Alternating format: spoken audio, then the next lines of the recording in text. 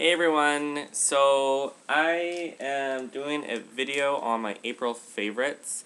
So these are the things that I've been using a lot, like on the job, as far as like photo shoots and stuff. So some of this might not be things that you would want to use on an everyday basis, but there are some things I'm going to try and include for things that I've been using for, like, for example, like when I work for NARS, there's certain products that I use on a lot of like people, or things that I feel that a lot of people are asking for. This is what I've been using for. So things that I've been using a lot in last month for just like everyday use compared to when I'm doing like a photo shoot makeup. But because I've been doing a lot of photo shoots, I've been using a lot of products that I haven't used in a while, or I have a few products that I've been using a lot lately for certain things. So I'm just gonna get right into it. I'm gonna try and make this kind of quick, I guess. Not like too quick, but like long enough that it's a video. It's actually not as messy as it looks. It's quite organized. So stop looking, or judging, whatever you guys do. All right. So first thing I'm gonna talk about is, what should I do first? I'll get the boring things out of the way. Okay. So this may seem really kind of redundant, as far as why this is my favorites, but I have this Germs Be Gone. This is like literally, it's hand sanitizer, but in like this little tube. And what I do is now that's good. I have like the big bottle of like antibacteria stuff, and what I do is I just unscrew it, the top like this, and take it out and refill it. So the reason why this isn't my favorites is because a lot of my shoots lately have been like on location. So I need to like really minimize like sizes of things. So I'm not gonna bring like the big thing of hand sanitizer when I only need like, this will do, a couple of jobs worth of hand sanitizer, you know what I mean? And it's small and convenient. So that's why this is my favorites, is because I actually have two of these. And so that's why this is my favorites. And I think this is actually kind of good, like, if you want it, like, in your purse. Like, I know they have, like, the little miniature, like, fatter bottles, but this is, for me, this is very convenient, and I just pop it in my tackle box kit. And yeah, so this is why it's my favorites. It's kind of boring, but hey, whatever. And I switch up, like, the scents and non-scented. I have a non-scented one, and I have one that has, like, some scents in it. Like, I don't know. This one's, like, aloe or something like that. I like aloe. Yeah. Next is... Oh, this is kind of boring. This is a newer product that I kind of picked up, and I really like it. I've been using it, obviously, all the time. This is, I can't even pronounce the name of that. Whatever. Homeoplasmine. This is a lip balm. Like, this is like a lip treatment. I mean, it's made for actually like really, really chapped skin, like around the nose, or if you get like if you're going skiing or something like that and you get like windburnt. It's good for that. But I use this for lip balm, primarily for me personally. Not just for me personally, but like on the job for models and stuff, and actors. Now, the reason why this isn't my favorite, as before I used to use, well, I still use, but not as much anymore since I got this stuff. I used to, and still do love, my Kiehl's lip balm. It's like my favorite. It's actually in my bag. Like, I use it on when I'm out and stuff. But the reason why I like this stuff is because when you put it on, it's actually matte. Like, it's not too shiny at all. And that's really good, like, for if I'm doing, like, guy makeup, or if I'm doing, like, a character, for example, like, if there's an actress or a model, and the lips need to be matte, to prep the lips with something that's shiny makes it a little bit more difficult to make it stay matte, right? It's still, like, it's... excuse me, it's still, like, that kind of texture, right? I don't know if you can see that. But, like, so it does go on, like, kind of like an oil, I guess. Like, it kind of, I don't know. See? Whatever, I don't know what that was supposed to establish, but anyways, at least my lips are nice and moisturized. So I guess that's why I really like this stuff, because it doesn't, go overly shiny like some lip balms. Like the Kiehl's ones I find go a little bit more shiny, and sometimes that's not what I want. Also, this stuff absorbs really, really fast. But so does the Kiehl's one, right? So anyway, so this is my new favorite. I'd like to know where I can get more of the skincare line. This is the skincare line. So I'm interested in that. Next is, let's get into some NARS products, shall we? The next one is, it's like more than one, like, like, I don't know how to explain it. But I've been using these things, like, almost on every photo shoot I've done so far this month. And it's the Velvet Lip Pencils in the NARS. I have a lot of different shades, and I honestly use these so much compared to regular lipsticks. Now, I mean, like, there's only so many colors, right? But, I mean, like, if I need to, like, alter the colors, if I need something a little bit more plum or whatever, I'll use, like, a mix. Put this on first, and I can make it like a stain. And then I can put, like, a regular lipstick on top to alter the colors to kind of change it up, because, you know, I only have, like, so many colors, right? But anyways, these are fantastic. Excuse me. I think I've probably reviewed them before. I think the majority of the people who've tried NARS have probably tried these before, or know someone that have tried these. Anyways, I love them a lot. They're really easy for, like, touch-ups, on the go. They last a lot longer than a regular lipstick. Essentially what it is, it's a lipstick but in, like, a pencil form. Let me open this one. So that's what it is. They're very pigmented, of course, obviously, right? It's a lipstick, and that's like a beautiful brown right there. So that's why I love these, the Velvet Lip Pencils. I just love them, and they make my job so much easier. So I've been using that a lot on a bunch of photo shoots this month. The next one is a non-NARS product. I kind of try to get mixed up a little bit for here. And this is actually a particular product. It's an Estee Lauder product, believe it or not. It's a lip gloss. It's a high gloss, ultra bright brilliance, and it's the number 11 blush. It's this color. The reason why I like this color in particular is because this is such a beautiful color to put on someone if they have a very natural lip color, or even on its own, just to enhance their lip color. I fell in love with this particular gloss when I was working on a film, and some of the lead actresses were we used this on them, and it just looked so brilliant. So I kind of had to go and get it. This isn't the actual size. I think they actually gave this to me for free when I asked about it, and this was like a little gift purchase they had going on. So this is like a product in particular that I really liked. Estee Lauder High Gloss Ultra Brilliance in the number 11 blush. So if you guys want to check it out, this is a great everyday color. So that's a particular color.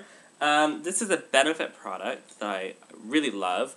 It's their cream eyeshadow. I've always loved their cream eyeshadows, and this is called Skinny Jeans. This is a fantastic color that I use quite a bit, and I really like this shade. Oh, I'll swatch it actually. What am I thinking? So this is what it looks like on the finger.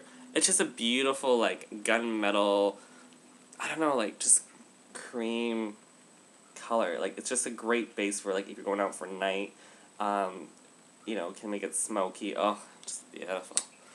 So, there's that. My next one is a Bobbi Brown product. Almost every shoot I did this month, I actually used the Bobbi Brown foundation sticks. Either with another foundation, like I used a sheer foundation as a base, and then I put this in like the T-zone for more coverage, or somewhere, or just in the areas where I need more coverage. So it's the foundation sticks. I have them depotted into a palette, of course. Like, I have more shades, but the Bobbi Brown foundation sticks, I just absolutely love it, and they read really well on camera. So these are good for, like, if you're for every day, I guess. If you like the consistency of a stick, they're quite light texture, so it's not too bad actually at all.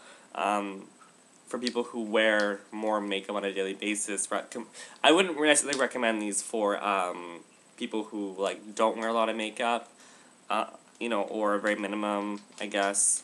But I don't know. It's up to you guys. You can check them out. They just work really well for what I need. When I need a little more coverage, without it being, like, too cakey. Does that make sense? I don't want it to be I don't want it to look like makeup, but I still need that coverage, flawlessness for photo shoots, right? So I need sometimes a little bit more heavier coverage, but I still need it to look like skin. So that's what the Bobbi Brown foundation sticks does for me, and that's why I like them. Okay, moving on. The next couple are some eyeshadows from NARS that I need to discuss with you guys. I'm going to talk about 3 right now. They kind of all go together. These are 3 single shadows. Oh, sorry, I need to blind you. Blondie, Bali. Wait. Yeah, this is Bali. Okay. And Coconut Grove. Right. Now, the reason why I'm talking about these 3 in particular together is because these are the 3 shadows that everyone needs to check out at least. These are the greatest eyebrow colors. Like, with these 3, I can match anyone, like, eyebrow color, like, on the universe, almost. So, Blondie, obviously, is amazing for blondes, obviously. Bali is actually one of my favorite shadows from NARS. It's an ash brown, which is perfect for so many people, and I can do so much with it. Coconut Grove is a newer color. It's a darker brown. And the great thing about Bali and Coconut Grove is I actually love using them for eyeliners as well. They're great for everyday eyeliners. It's just so fantastic. I'll do swatches of these. I keep forgetting to do swatches. Okay, so that's them on my fingers. This is Coconut Grove, this is Bali here on the index, and this is Blondie right here. So these are great shadows for people to check out, and that's them swatched right there. Blondie, Bali, Coconut Grove. So people are like, oh, what are shadows that you would recommend checking out? Those are 3 that I would check out for sure. The next 2 are ones that I'd also recommend checking out. These are also 2 more single shadows that I've been using a lot. On the job and at NARS, and for people every day. This is Daphne. I think a lot of people of you guys remember this. Okay, tell you right now, this looks blue on camera, and it's so not blue. It is like purple, like it is a royal purple actually, but it's reading on camera blue. This was on the holiday collection for NARS, a little bit of 2010, and this reason why I love this is because what I've been doing is I would do like a kohl pencil eyeliner, then I take an angle brush, dip it in Daphne, and I smudge it into the kohl liner, and oh my god, it is such a fantastic color. So that's why I love the Daphne. And the next one I'm going to recommend is Nepal, Nepal. The reason why I love this color is because this is something that I would recommend for people for every day. For the people who don't like to wear a lot of makeup but they want something, Nepal is an amazing everyday color. Just wash it all over the lid. It's a slight satin finish. It doesn't have any sparkles in it. And it just gives you your eye just a little something without it being too much. Do you know what I mean? So this is a great eyeshadow for people who don't wear a lot of makeup or who are starting out, who want to wear something. But not too much. It's just a fantastic all-over color. I use this a lot. You can use it in the crease, you can use it over the lid. It's just a fantastic color. What else do I need to talk about? Oh, so these are non-makeup products. So, lately I'm trying out right now from Bath and Body Works, Sensual Amber. I bought it in the Body Triple Moisture Shower Cream, which is gone. Almost, and of course the regular shower gel. So these are what I've been using. These are like my body products for the month, and they're quite nice. I mean, yeah, they're not too girly. Like I don't feel like I like bathe in flowers when I get out. You know, they're not too girly. They're not too spicy. It's a nice and warm kind of smell, and I quite like it. I don't see, doesn't say like the notes and stuff like that. Like what the smells are exactly. I don't know how to explain it, but if you guys have a Bath & Body, go check it out. Sensual Amber is actually quite nice. I mean, but, you know, the thing with fragrance is there's such a personal thing that it works different for everyone, so. But I just wanted to show you, you know, these are my favorites, right? Next ones are my shampoo and conditioner. Nioxin. The reason why I'm using Nioxin, right? Oh shoot, what is going on? Oh, sorry, my laptop just crapped out. The reason why I've been using Nioxin is because I do have really fine hair, like baby thin hair.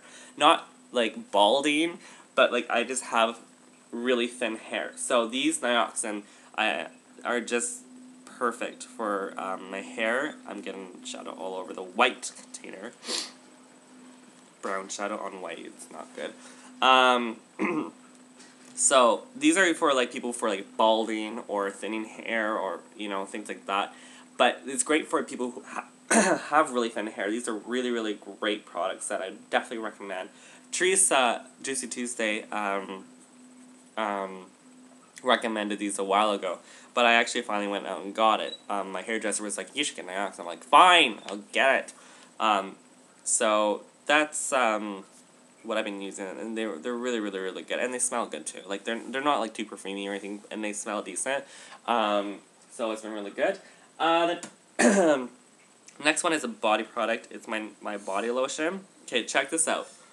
Look at this. I think I bought this for like $40 from Spa Utopia. Okay, great lotion. Oh my god, it just it's such a great light body lotion. I have a problem with like body lotions, and then I put it on, it's like too rich, and I get all sweaty and gross because my body's rejecting it because it's all like too rich, right? But the ingredients, the reason why I got it was because of the ingredients, like like coconut oil, sunflower seed oil, like just soybean oil, like all these great ingredients, and like almond oil, like what more do you want other than like freaking, I don't know, like it just has a great ingredient list, and it really does live up to that list, of course. Because when it comes to products, I obviously look at the ingredients, and if it's like water, alcohol, coloring, filler, I'm not gonna get it, right?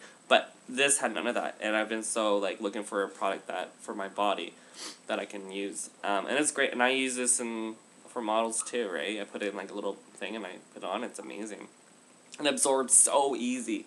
So so that's that. The last one is, oh my god, this month, this is the biggest thing for me. I've been so obsessed with these, like you wouldn't believe. And I don't know why. I used to eat them like years and years ago. But animal crackers.